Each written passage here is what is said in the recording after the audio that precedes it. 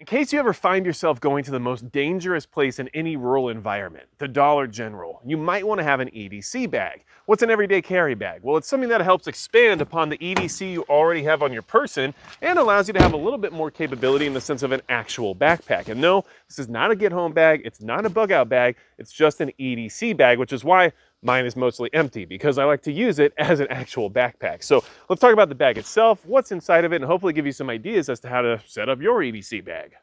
Hey everybody, it's Magic Prepper, and this is my EDC bag, or Everyday Carry Backpack.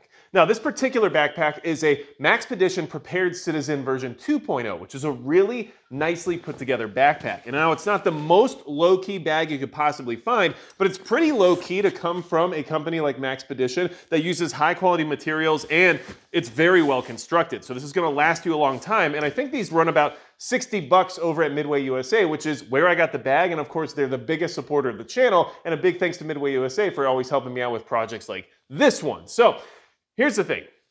I like this bag a lot. It's purpose-built in many ways, but it's also still maintaining that kind of minimalist footprint while also being minimal in my approach, because I want this backpack to not only give me some additional everyday carry capabilities, I also want it to be a backpack. I want to be able to shove a coat in there or something I bought at a store in there, or whatever else I might want to put in my backpack. I don't want it to be filled to the brim like a get-home bag or a bug-out bag or something like that. So it's a minimalist approach, but there are still some big functionality improvements over no backpack at all by having this bag. So let me show you what's inside, and we'll just talk about that, and let me know in the comments below what you would have in your EDC bag, what you would add, what you'd get rid of, because I'm always looking for your advice as well. All right, so here we have the Maxpedition Prepared Citizen Backpack up close. Now this is 1000 denier nylon, so it's very durable material. And then we have a large compartment, medium compartment, a small compartment. Here I've got a Star Wars patch just to kind of throw somebody off, right? There's nothing tactical about this. It's a nerd bag, which is actually accurate. And then on the back, we have pretty nice padding for your back, as well as some good padded shoulder straps. And then this is their concealed carry compartment. So you have the zipper and then a hook and loop field, which rips it open in case you want to just leave the zipper open and just tear this apart. And then in here, you have more hook and loop, so you can attach like a holster or something. I don't use it for that because I carry my gun on my body, but if you wanted that capability, you could use it for that. And it's accessible from both sides. So on this side, you also have a zipper, but you don't have the additional hook and loop attachment here on this side. So it is nice if you want to store anything extra in here, or if you just want to carry something like a PDW, you could. It's just not the way I use the bag. So let's go ahead and tear into the main compartment first. So we have a big open compartment. We're going to open it up and let's see what's inside. So first off, I've got a Premier Body armor panel right here in the back. Now this one's in particularly the right size for an Eberly stock switchblade, but it fits in this backpack perfectly as well. So I got a link to them down in the description as well as in the pinned comment, as well as a discount code, which I believe is Magic10 for 10% off. So if you're looking for armor for backpacks or anything else, even just like for your plate carrier, check out Premier Body Armor. They're a good supporter of the channel. But what this does is it allows me to have level 3A armor in the backpack. So I have some back armor on, which means if I wanted to integrate it with like a front panel using an Everyday Armor t-shirt or something like that, I could. And then I'm, somewhat covertly armored for whatever's happening. And honestly, this is also a laptop pouch. So if I have a laptop in there, I probably won't have the armor panel, but if I don't, I might as well have it in there because it really doesn't hurt anything and it's not that heavy. So a little bit of bulletproofing, which I think is a good idea. And then right here we got some water. Smart water bottle because it integrates with a Sawyer Mini, which you'll see here in a minute, but just a water bottle, right? Nothing fancy, nothing crazy, but I just want to have some water on me because I have a backpack. I might as well have some water. You probably are going to need water at some point in time, right? And then you can see this is a very empty compartment. So I've got some baby wipes, right? And I've got some training underwear because that's what we're doing right now when it comes to kids. And yeah, I use this as a dad, not just as some guy who wants to make videos on YouTube. Weird enough, right? So mostly empty. And then down here in the bottom, you can see there's a panel there. I actually cut a lid of like a Tupperware container into a rectangle that fit the bottom of the bag to give it some rigidity on the bottom. As you can see, it's like a little bit more rigid here now, and it allows it to stand up when I set it down. So I did that to kind of make it a little bit more rigid, and so that when I have something like a water bottle in there or something else, it's not poking out the bottom or making it an oblong shape. It allows me to still just set it on the ground. So that's why I did that, and I would suggest doing something similar. And here, let's take it out and show you. It's just a piece of plastic that I cut up. Okay, then there's also this mesh pocket right here. And that's actually where I have a little bit more sustainment. What do I mean by that? Well, okay, we've got Sawyer Mini. So this is just some level of water treatment to have on me just in case. I mean, this is not a get home bag. It's not a bug out bag, but you know what? I could have this on. I could be in like a building or something and get separated from my vehicle. And at least I have some way to get water because we're all gonna need water at some point in time. So Sawyer Mini, which will integrate with the smart water bottle. So I'll go ahead and just demo that just so everybody's aware that this is the combo you're looking for if you want to buy a disposable bottle you can use your Sawyer Mini with. So I'm gonna screw that right on the top there, and now I can drink it right from this bottle, or I can use the bottle and squeeze the water out to filter it into another container, whatever I want to do. So that's why I'm using this combination. It works, it's cheap, it does the job. These are like 20 bucks. This thing was like $2.50. It is what it is, right? So EDC bag. This isn't live out of forever bag. This is get around town and have a decent day bag, right? Okay, with a little more capability, like some bulletproofing, because why not, okay?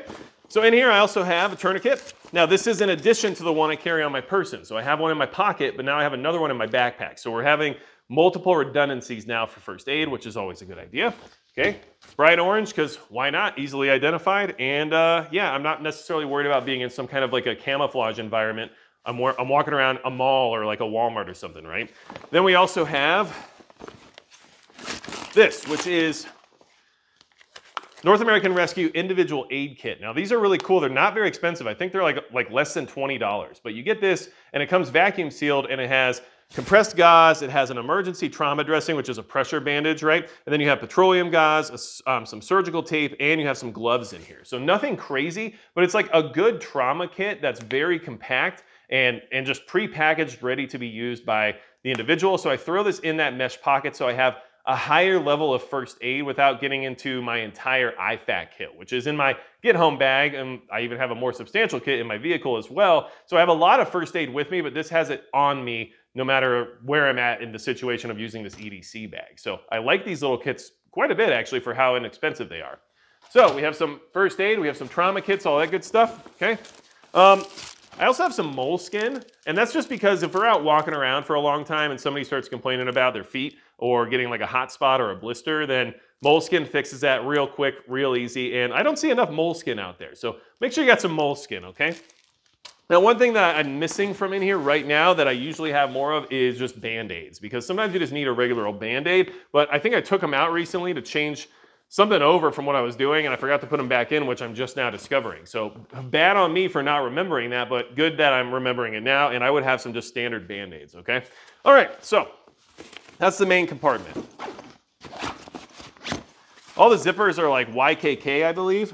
Yeah, they're YKK, high quality zippers. Like everything about this bag is super high quality. This feels really good. Like I'm not worried about this bag at all, okay?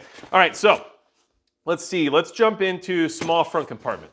This is just whatever you want it to be. It's a wide open pocket. Go ahead and unzip that. Now, here's what's cool about what's in here. I've got some beef jerky. So this is just what, snacks or miscellaneous or whatever else. But this is actually from a company called Angry Viking Jerky. And they actually sent this out to me because they like the channel and they just support what I do. They said, hey, Magic Prepper, do you like jerky? And I'm like, well, I'm an American male. So yeah, I do.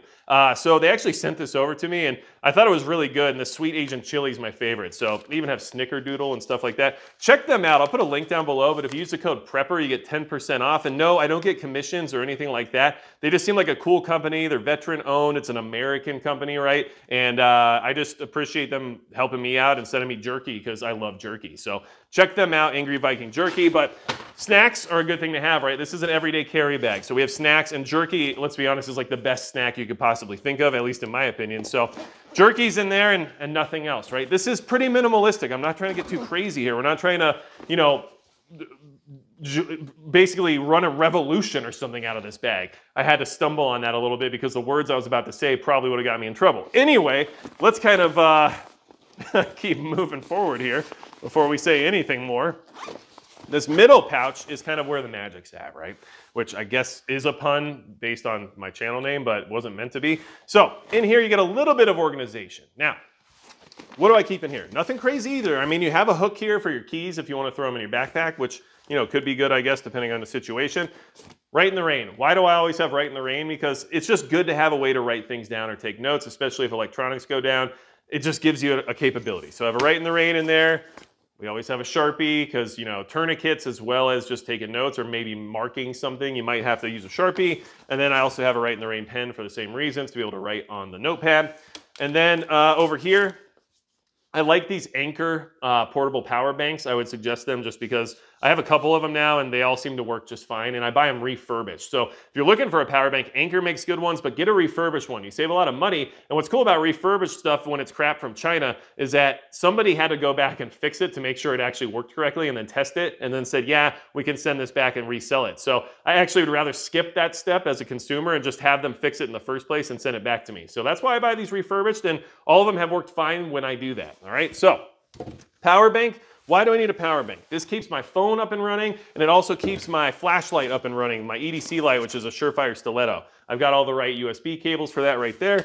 And that's all that's in these main pockets right here. Now on this side of the pocket, you get another hook and loop field, which I really like. And what I use right here is Blue Force Gear's 10-speed pistol pouch or pistol magazine pouch. It's a 10-speed 3-pistol magazine pouch, Dapper pouch, or something like that. I can't say words or even read English, but what I like about it is that I can expand my pistol magazines if I need to with the backpack, right? So I have a couple more Glock mags here, right? So these are 17-round mags because why not? It does the job. And then what's nice is you have a few more magazines, right?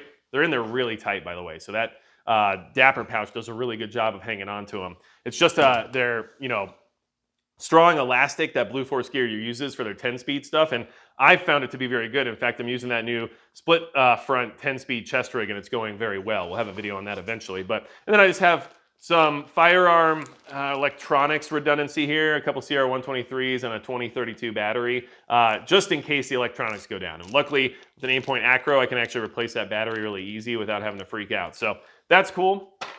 Keeps the weapon light up and running too. And then this thing, what's really nice about it is it just has the hook on the back for the hook and loop field. So you can just rip it right out, or you can change it to another bag or whatever you want to do. And so I like this thing quite a bit. So that's a Blue Force Gear 3-pistol magazine Dapper pouch. I really hope I nailed it that time, but who knows, all right? So that's what's in the bag. That's the whole EDC bag.